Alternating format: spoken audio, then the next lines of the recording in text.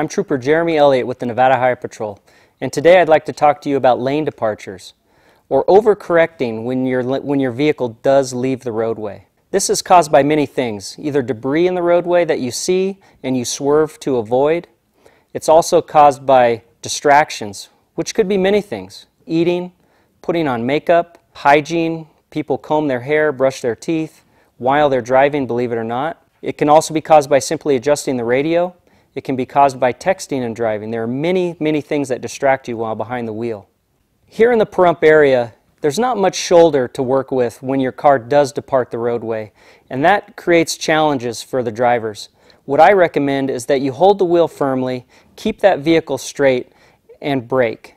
That will cause the vehicle to brake in a straight line, and if you try to jerk the wheel, that causes the rollover situation, and we don't want that to happen. So again, keep your hands firmly planted on the wheel, ride that out with the brakes, and the vehicle will come to a safe stop. Again, we'd like to remind our community that 0 fatalities is our goal, and we'd like you to be a part of that.